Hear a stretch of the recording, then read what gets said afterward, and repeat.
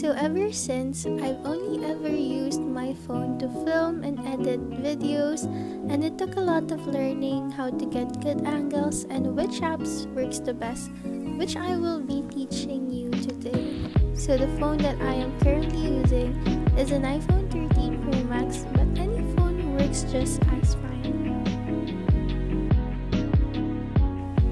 So the first thing that you will be needing is a tripod or anything that would make your phone stand when you're doing your content.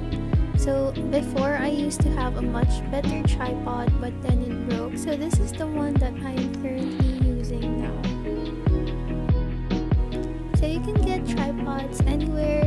They are usually cheap online, and really it's a big investment if you're gonna start doing videos. So it would be good to get a good one.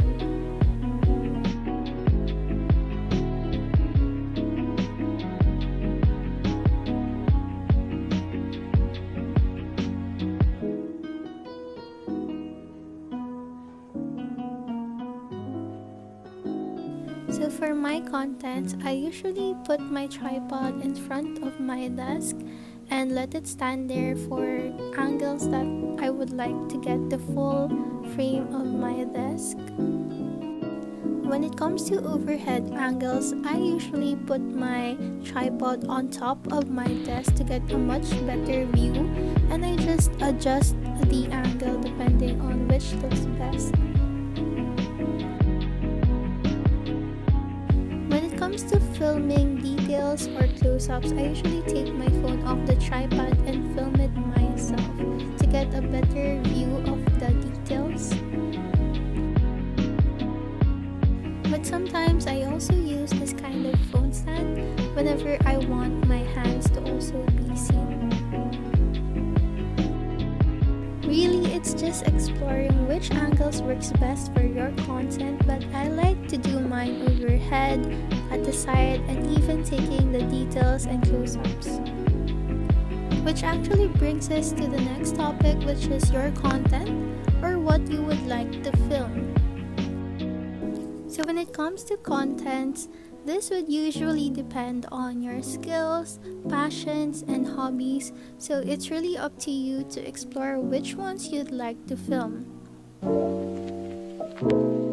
When I started my account, it was only just journaling until I started venturing into stationery hauls, and then calligraphy, ASMR, and even vlogging.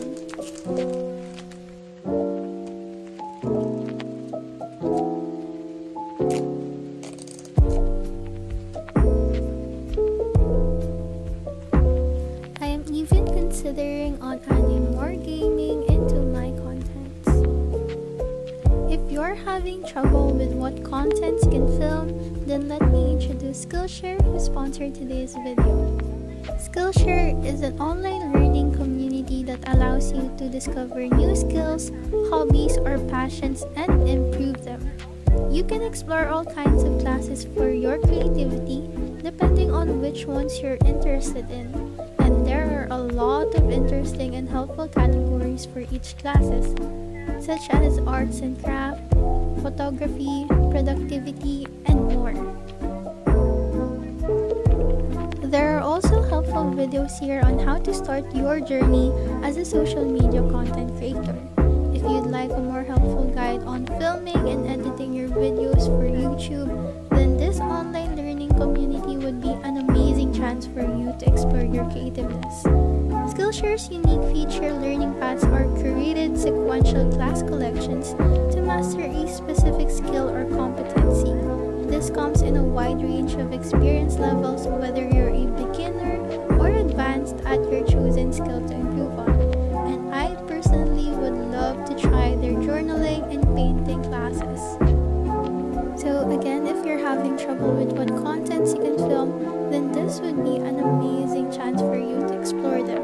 If you're interested, the first 500 people to join Skillshare using my link in the description box will get 1 month premium for free.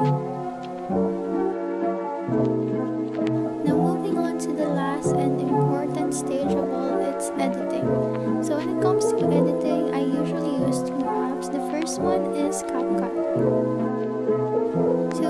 Firstly, of course, you would need to select the clips that you would like to edit.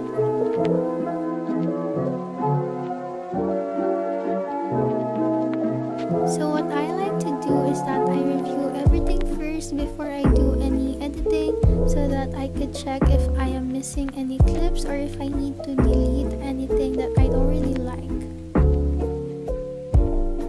There are a lot of features that this application actually has, and it would be good if you could explore them all, but I only mainly use CapCut for combining all my clips into one video and then cutting them into my desired clips. And then also make sure to just delete the end credits for the application. This process is actually the most taxing and time consuming when it comes to making a video, so really need to exert more time and effort when it comes to editing. Now after you're done editing your videos, would be selecting your music. There are a lot of good musics on YouTube. You would just have to search for royalty free or copyright free music, and there are a lot of selections over there, but make sure to properly credit them. It's usually written in the description box. After downloading your music, you would just insert the music into the application, and then you would just need to adjust everything based on your liking. One more thing I like doing in this app is usually adjusting the brightness, saturation, contrast of the video. So this would usually depend on what kind of feel you would like your video to have. I personally like my video to have a bright and warm tone to it.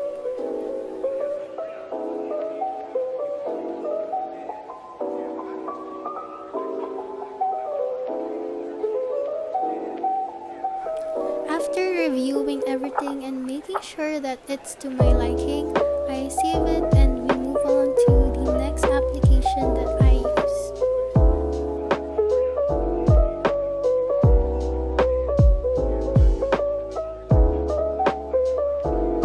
The next editing app that I use is Below, although I'm not sure if I'm actually pronouncing that correctly.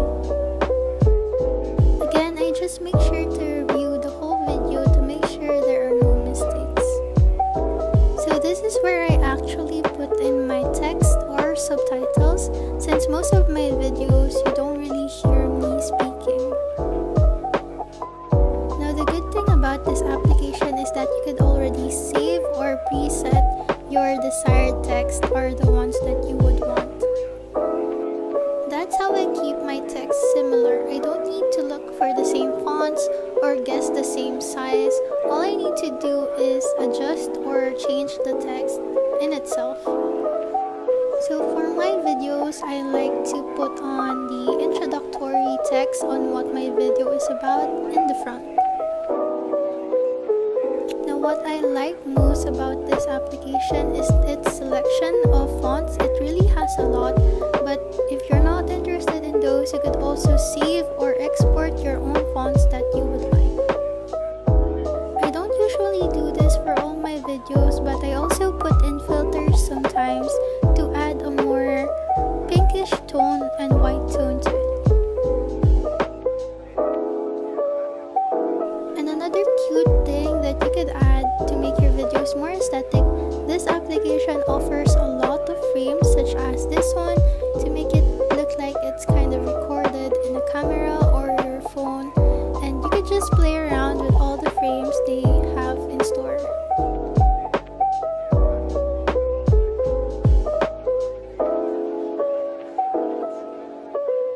Now this is just a hack I do for my thumbnails, so I don't have to edit them all over again. I just screenshot the first frame or the ones with the title in it, and that's my thumbnail.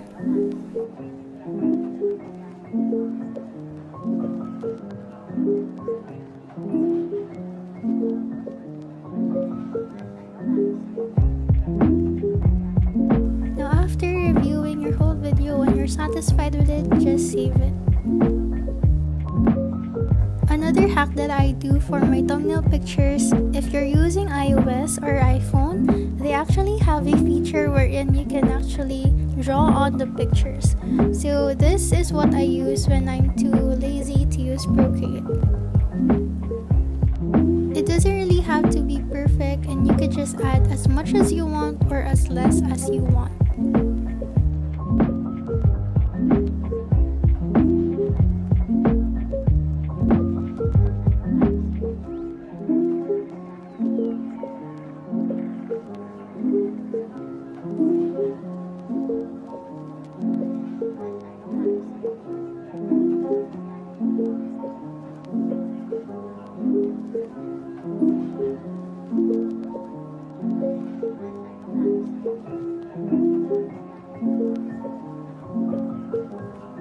And that's everything that I do when it comes to filming and editing my videos. I hope you guys enjoyed, and I hope you also learned something. Thank you for watching. Bye.